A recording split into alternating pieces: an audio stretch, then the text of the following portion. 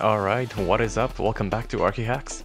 And in today's video, I'll be showing you my favorite InDesign tips and tricks to accelerate your InDesign skills and make better layouts. And this can be applied whether you're building a presentation board or making a portfolio. And yeah, I'll start from the quickest one all the way up to the most advanced and most powerful tricks. So first off, on the number one, on InDesign, you have the ability to lock objects. So for example, when you're working with images that are underlaid, other images and texts, it might get a little annoying. You might accidentally move stuff and you don't want to get into find the right layers to lock and whatnot. There's a quick way to do this, and which is simply by selecting that object that you want to lock, right click and choose lock. And once you do that, this object is no longer within your selection.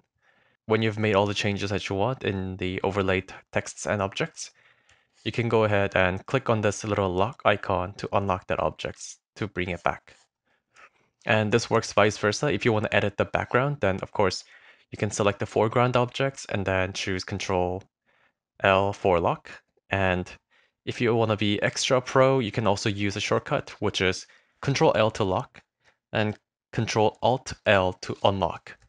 And yeah, this makes editing multiple objects on the layout super easy and make you look awesome. Alright, for number two, you might already know how to use align tools that appear when you select multiple objects, and there are these little bar things and a little pin, and that allows you to kind of like align objects to like one side. You can use align in many ways, so if you know where the beginning and the end is going to be, you can simply select everything in that range and then choose distribute evenly. But how about in instances where your objects are not the same size? So for example, in this kind of layout, where you have multiple sizes, if you just do distributed layout, you'll see that larger objects are actually, the center of the large objects are in the same distance apart from the small ones. In this case, you might want to use distributed spacing. And what this allows you to do is that you can now specify how far apart these should be. So for example, in our instance, I'll use 0.1 inches and then hit the horizontal spacing. Now, as you can see, regardless of the object size, they're spread out by the even dimension. So I'm going to reduce that a little bit now that we're overflowing. I'll do 0.75. All right, I'll just scale this down. You can do that as well. Yeah, that's the number two. And number three is a really quick one. There will come a time when you want to reset your foreground and background color or fill and stroke color. And you can simply do that just by hitting the shortcut key D.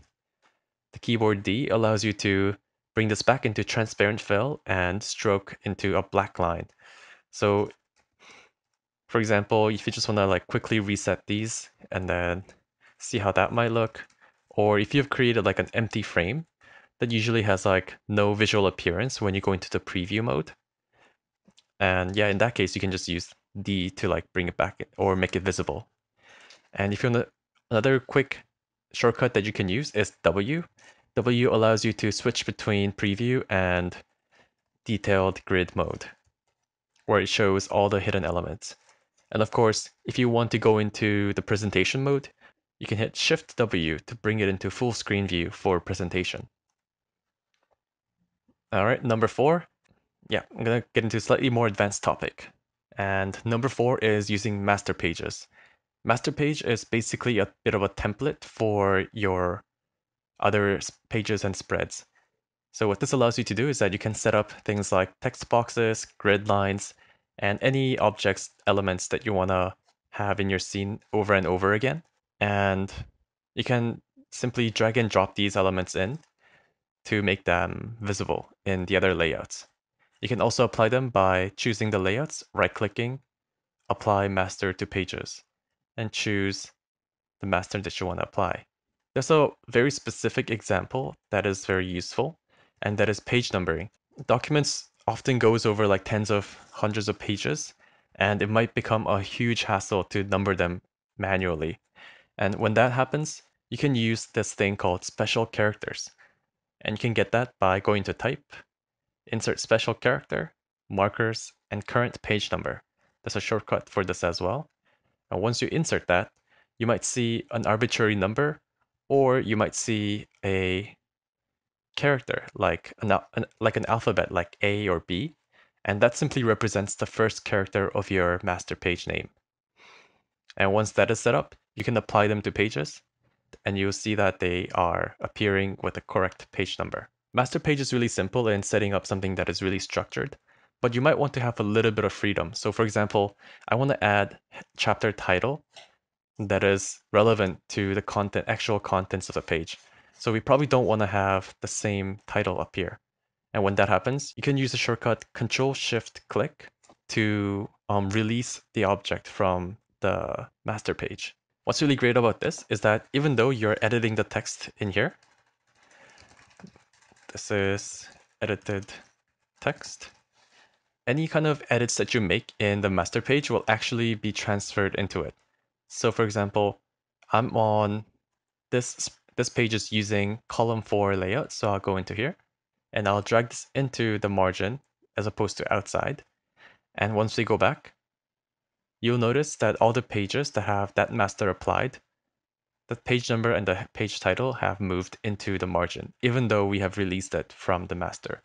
So there's a bit of flexibility as well as structured automation that you can take advantage of. All right, I'll move on to number 5. Number 5 is using paragraph style. It might be a little bit of hassle to set up in the beginning, but when you're working with a large document, it will become a lifesaver. So the way it works is that you can define a certain style that can be applied in multiple boxes across the whole document.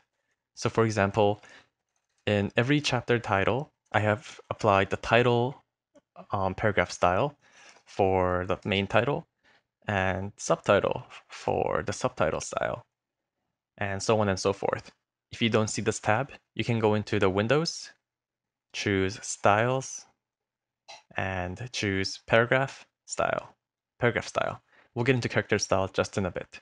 You might have used paragraph style before, but did you know that you can nest paragraph style within another one? So for example, in each of my paragraph styles setup, I have the base, and there are subsequent layouts that is specific for each justification style. So for example, the base doesn't have any specific, it just defaults to the left justification, but you can also make it into center, right, oops, and there's also a spaced one. Now, what's really great about this is that no matter what kind of style that you're using, if you edit the base style, all the other ones will change too. So to demonstrate, for each of these text blocks, I'm going to apply a different paragraph style. Once that is done, I can go into the edit title and then choose basic character formats. And let's say I'll make it into bold text. And immediately, as you can see, even though they are 4 different paragraph styles, the changes are reflected throughout all of them because the only difference between these styles is the justification. And similarly, the changes are also applied in other places in the document where we have used the same paragraph style. And just now, you might have noticed that the text color is different, even though they're using the same paragraph style. So you can see I'm using the left justified title. And up here, I'm also using left justified title, but the text color is different. And how can this be possible, you might be wondering. And that is actually done by using the character style, which segues us into the number 6 tip. Character style in combination with paragraph style. Character style is a little bit similar to paragraph style in that you can apply the style throughout the document and they are synchronized all together. But they're slightly more specific to the contents of the actual appearance of the text as opposed to the overall appearance of paragraph. So paragraph style controls like the overall justification, line spacing, and so on and so forth. And you can use character style to specify what kind of, say, weights that you're using for your font or indentation or italicizing them.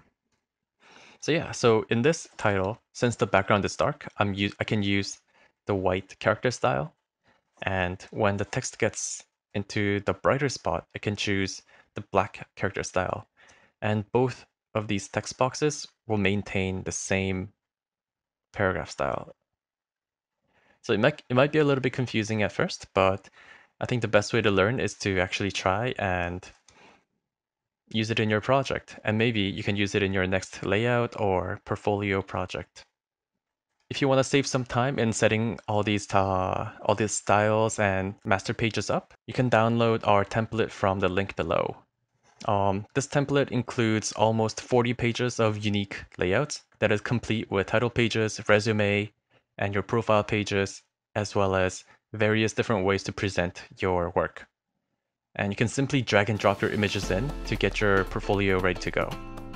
Of course, this is not meant to replace your portfolio design process, but to just get you started really quickly. So if you guys are interested, you can find it in the link below. Alright, I hope you guys found this video useful, and I'll see you guys next time.